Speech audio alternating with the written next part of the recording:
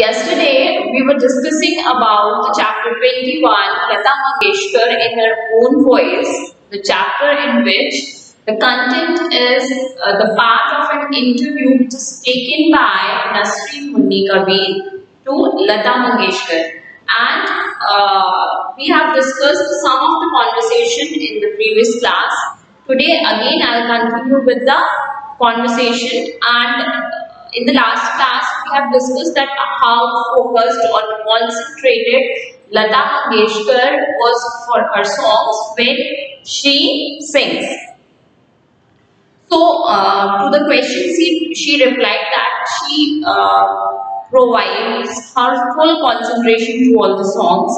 So after that the interviewer said, your focus and concentration is indeed formidable. The meaning of formidable is given here worthy of respect. Means the way, the focus, the attention that she pays, the devotion of Lata Mangeshkar towards her job, towards the singing is really something that we should respect. I don't know many people who listen so attentively and are as alert as you. So this was not a question, this was just an appreciation by the interviewer for the singer Lata Mangeshkar. So on hearing this, Lata Mangeshkar smiles. Then the next question comes from the interviewer. How do you manage singing in other languages? Means all of you must be aware that Lata Mangeshkar sang the song not only in Hindi but in so many other languages. So it's not possible for each and every individual to learn so many languages or to have the knowledge of so many languages. So how did she manage to do that? To sing the song in other language which she is not familiar.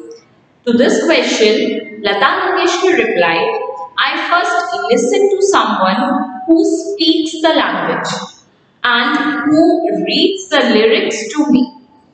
I pay great attention to pronunciation. Once I hear the words spoken, I write the song lines phonetically in Hindi and then sing.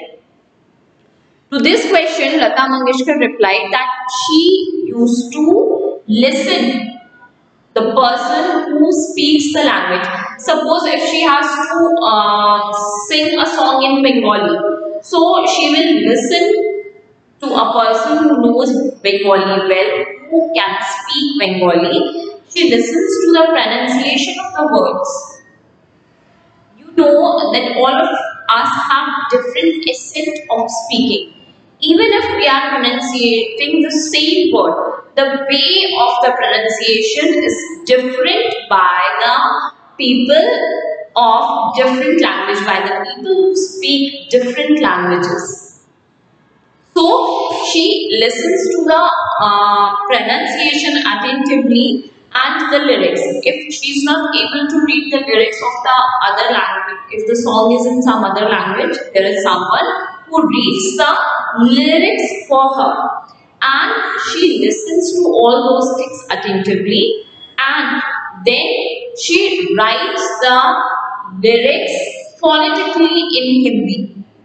Phonetically in Hindi, and then she sings. What is meant by phonetically in Hindi? Phonetically in Hindi means you just write those letters in Hindi. Suppose if in English I am writing, this is my bag, and when I will write same sentence phonetically in Hindi, I am not going to translate it. I will write it phonetically in Hindi. So how will I write it?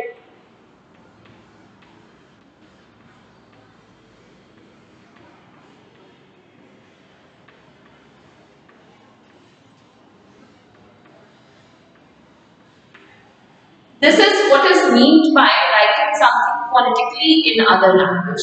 Writing phonetically does not mean the translation. but you simply write the pronunciation of the word in your language, which is familiar to you, so that when you want to read it, what is required for the singing?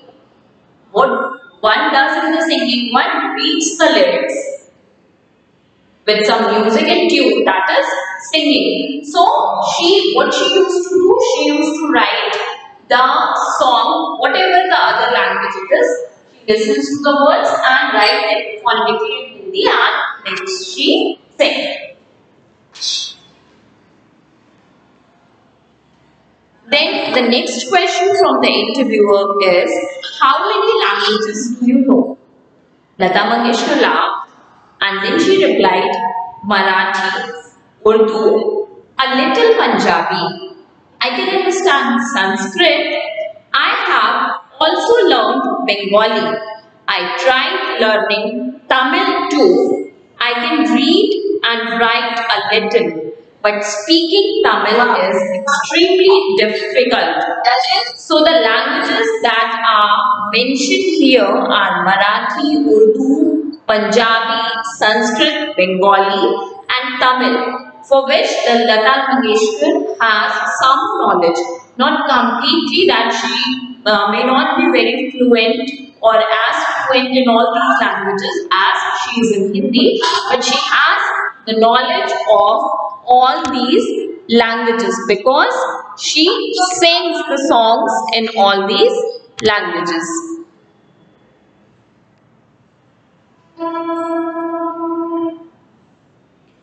Now, the next question from the interviewer is, you are quite a linguist. What triggered your curiosity for languages? Now, after listening the answer from the Lata Mangeshkar that she has the knowledge of a number of languages, so she said, you are quite a linguist. Linguist is the one who has the knowledge of foreign languages. Foreign languages means other than the language which you know properly or you usually used to have the conversation with the people, which is not your mother tongue. And if you know the languages other than your mother tongue, that is linguist. So here she asked, what triggered you? Triggered you means what motivated you? How the curiosity for learning the other languages developed in you? Lata Mangeshkar replied, in 1946, I was working for a film called Subhadra. Shanta Apte was the star of Subhadra. We sang a song together and she told me she has recorded a song in Tamil. I was very young, maybe 15 or 16. But when I heard her say that, I thought to myself, I must learn other languages too, so I can sing in many languages.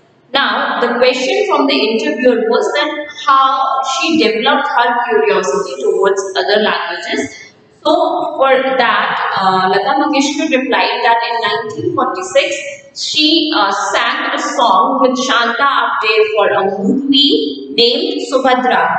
And there, the singer Shanta Apte told Lata Mangeshkar that she had also recorded a song in Tamil language. So from there, her curiosity developed that if she will learn other languages, she can also sing the songs of other languages. Now, the next question. You have an unusual curiosity, a thirst for knowledge, and determination to better yourself. How many languages do you now sing in? Now again, there were some words of appreciation from the interviewer for the Lata Mangeshkar that she has the unusual curiosity, determination to work better. That how she can improve her work every day. We all know that she's a wonderful singer. She got Bharat Ratna, the highest civilian award that is given to an Indian citizen. So, but in spite of that, she always tries to put more effort to perform better. So then now the interviewer asked that presently in how many languages you are singing the songs or you can sing the song. Lata Mangeshkar replied 36, and at this answer both the interviewer and the Lata Mangeshkar laughed that at present she can sing the songs in 36 languages.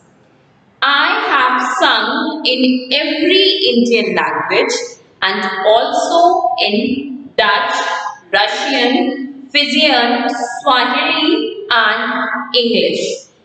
So she told that she has sung songs in all the Indian languages and also in some foreign languages such as Dutch, Russian, Fijian, Swahili and English.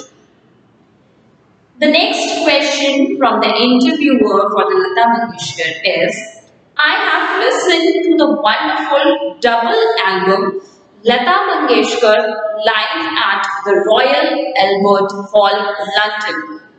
Dilip Kumar introduced you as his little sister with a voice that defies description and definition. Defies description and definition, the meaning is given here beyond all expectations. Something that you cannot expect, something that you cannot imagine.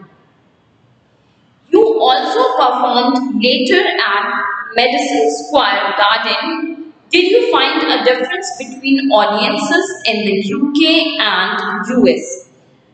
The two names that are mentioned here are the very prestigious names, and it is an honor for any of the artists if he or she gets an opportunity to perform at these two places. The first one is Royal Albert Hall, London, which is in UK, and the second one is Madison Square Garden at US.